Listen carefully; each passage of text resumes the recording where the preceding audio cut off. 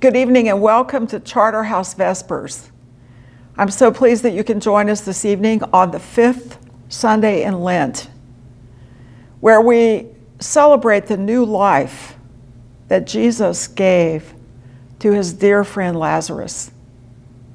I invite you to worship with me in peace.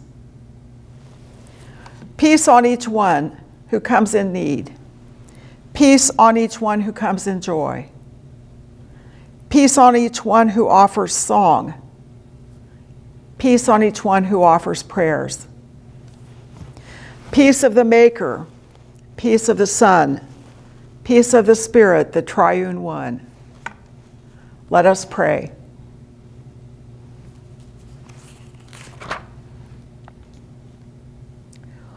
Almighty God, your Son came into the world to free us all from sin and death. Breathe upon us the power of your Spirit, that we may be raised to new life in Christ and serve you in righteousness all our days. We pray through Jesus Christ, our Savior and Lord, who lives and reigns with you and the Holy Spirit, one God, now and forever. Amen. The Holy Gospel, according to St. John, the 11th chapter.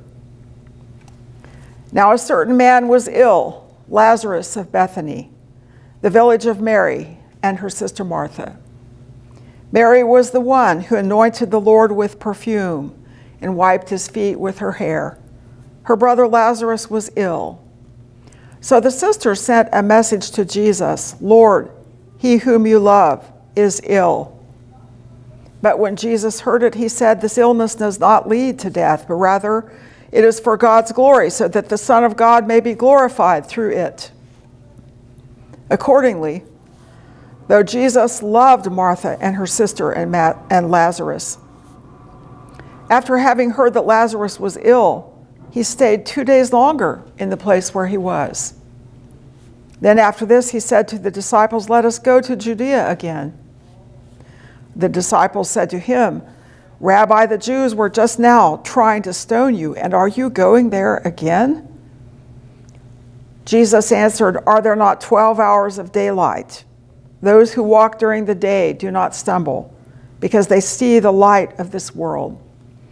But those who walk at night stumble, because the light is not in them."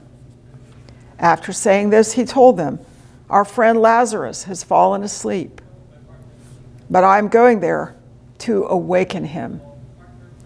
The disciples said to him, "Lord, if he has fallen asleep, he will be all right." Jesus, however, had been speaking about his death, but they thought that he was referring merely to sleep. Then Jesus told them plainly, "Lazarus is dead. For your sake I am glad I was not there, so that you may believe. But let us go to him." Thomas, who was called the Twin, said to his fellow disciples, "Let us also go, that we may die with him." When Jesus arrived, he found that Lazarus had already been in the tomb 4 days. Now Bethany was near Jerusalem, some 2 miles away, and many of the Jews had come to Martha and Mary to console them about their brother. When Martha heard that Jesus was coming, she went and met him, while Mary stayed at home. Martha said to Jesus, "Lord, if you had been here, my brother would not have died. But even now I know that God will give you whatever you ask of him." Jesus said to her, "Your brother will rise again." Martha said to him, "I know that he will rise again in the resurrection on the last day." Jesus said to her, "I am the resurrection and the life. Those who believe in me, even though they die, will live. And everyone who lives and believes in me will never die." Do you believe this? She said to him, "Yes, Lord, I believe that you are the Messiah, the Son of God, the one coming into the world." When she had said this, she went back and called her sister Mary and told her privately, "The teacher is here and is calling for you." And when she heard it, she got up quickly and went to him. Now Jesus had not yet come to the village, but was still at the place where Martha had met him. The Jews who were with her in the house, consoling her, saw Mary get up quickly and go out. They followed her because they thought that she was going to the tomb to weep there. When Mary came where Jesus was and saw him, she knelt at his feet and said to him, "Lord, if you had been here, my brother would not have died." When Jesus saw her weeping and the Jews who came with her also weeping, he was greatly disturbed in spirit and deeply moved. He said, "Where have you laid him?" They said to him, "Lord, come and see." Jesus began to weep. So the Jews said, "See how he loved him."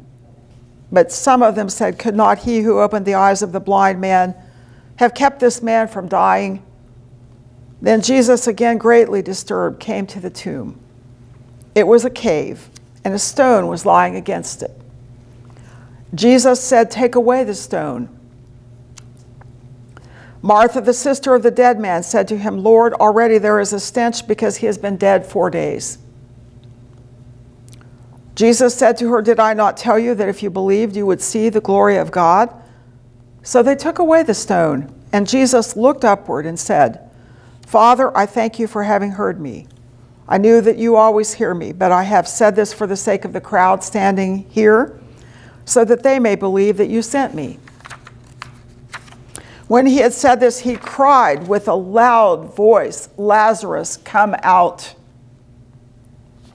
The dead man came out, his hands and feet bound with strips of cloth, and his face wrapped in a cloth. Jesus said to them, "Unbind him and let him go." Many of the Jews, therefore, who had come with Mary and had seen what Jesus did, believed in him. Here ends the gospel reading. Today in John 11, we have a passage of great trial and high emotion. Deeply disturbed and compassionate, Jesus is crying at the tomb of his friend. And the sisters are there multiplying the grief, the anguish. The crowd is there also to comfort the grieving sisters. It's a time of trial, difficulty. It's a time of deep loss.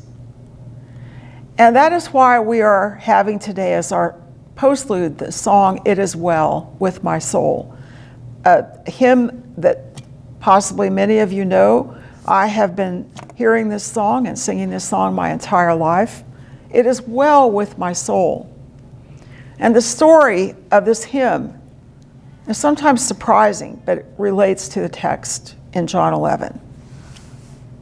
The author of "It Is Well With My Soul" was Horatio Spafford, and he was born in upstate New York, and he moved to Chicago in 1856. There, Mr. Spafford established a law practice and became a college professor of medical jurisprudence. He was active in his YMCA. He was a Sunday school teacher in his local Presbyterian church. He and his wife, Anna Spafford, bought real estate on the lake. They were having a very successful life, blessed with faith, children, land, money, knowledge, great work to do, and friends. But then tragedy struck the Spaffords, not once, but over and over. The Chicago fire of 1871 wiped out their real estate holdings. In 1873, the family doctor recommended a vacation. Anna and the children's ship went on ahead. On the high seas of the North Atlantic, their ship collided with another and sunk.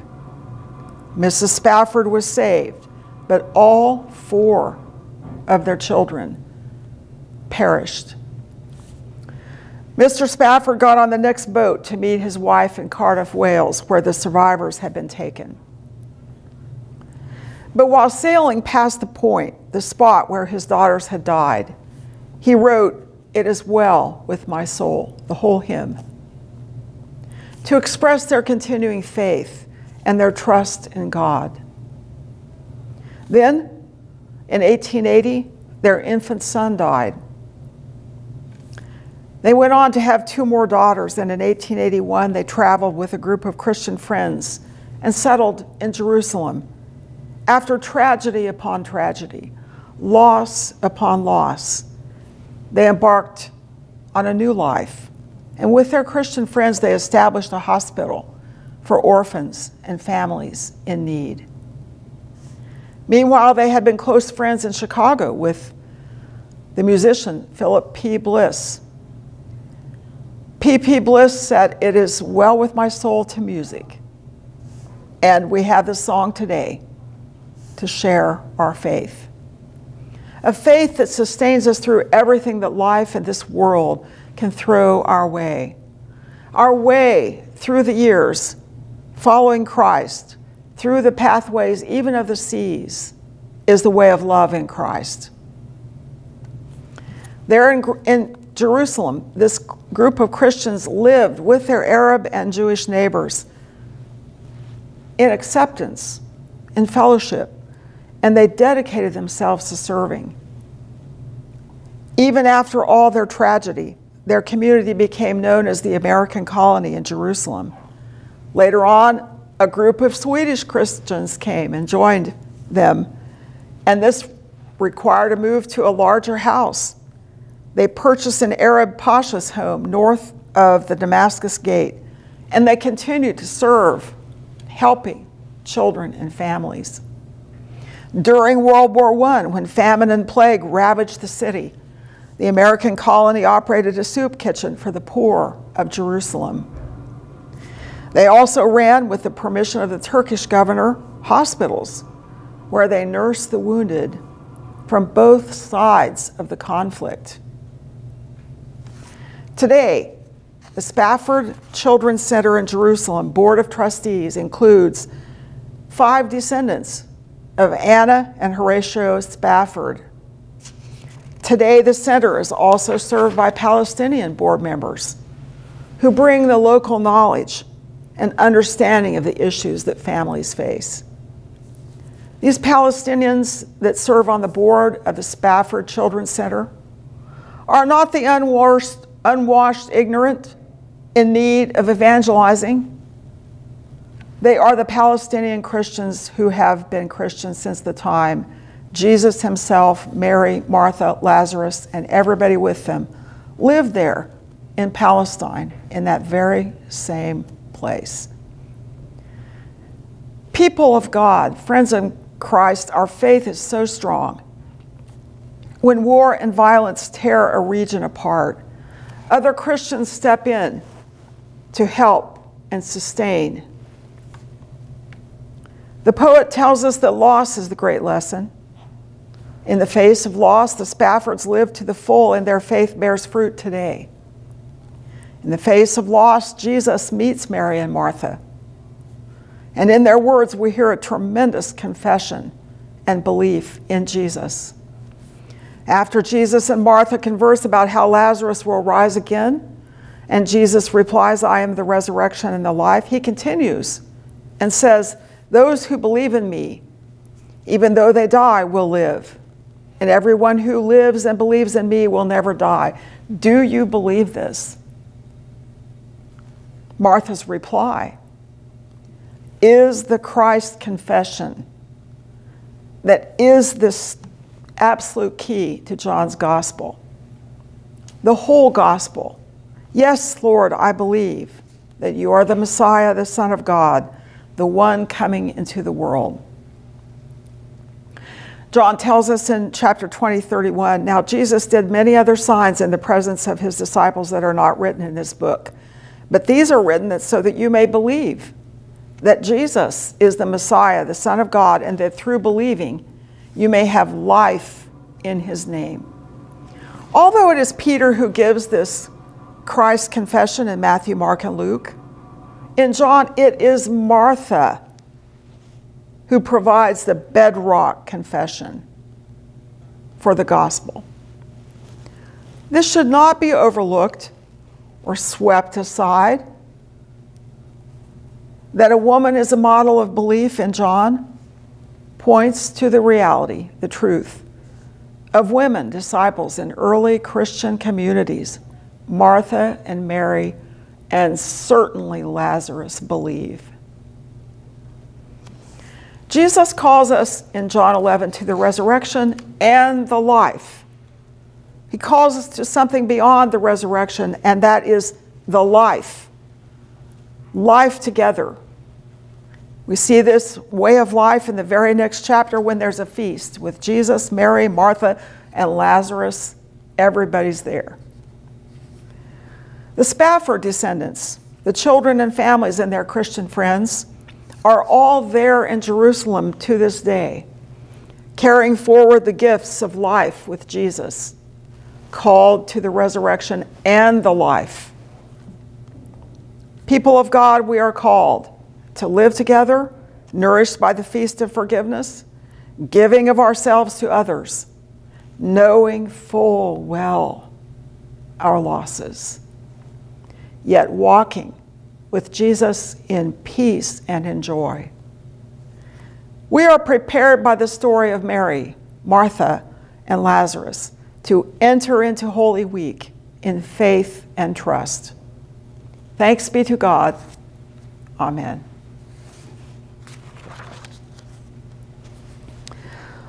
Let us pray. O Lord, thou hast shed tears for Lazarus, showing that thou art man, and then hast raised him from the dead, showing to the peoples that thou art the Son of God. There is none like thee, forbearing Lord. Thou doest all things for our sake as God, and thou sufferest as man. Make us all partakers of thy kingdom at the prayers of Lazarus. Dear Lord, we place into your loving care all of our concerns and burdens, all of our beloved family members, all of our relatives and friends and neighbors. Shelter us, we pray, with your loving mercy, and give your holy angels charge of all who cry to you for help in grief, in loss, and in storm. We pray that we may remain faithful and strong as we enter into Holy Week together. May your fellowship be strong and hearty as we walk together toward the great 3 days and Easter morning. We pray in Jesus' name. Amen. Gathered into one by the Holy Spirit, let us pray as our Lord Jesus taught us, saying, Our Father, who art in heaven, hallowed be thy name. Thy kingdom come, thy will be done on earth as it is in heaven. Give us this day our daily bread, and forgive us our sins as we forgive those who sin against us. And lead us not into temptation, but deliver us from evil. For thine is the kingdom, and the power, and the glory, forever and ever. Amen. Thank you for joining me for Vespers this evening. I invite you now to receive this benediction.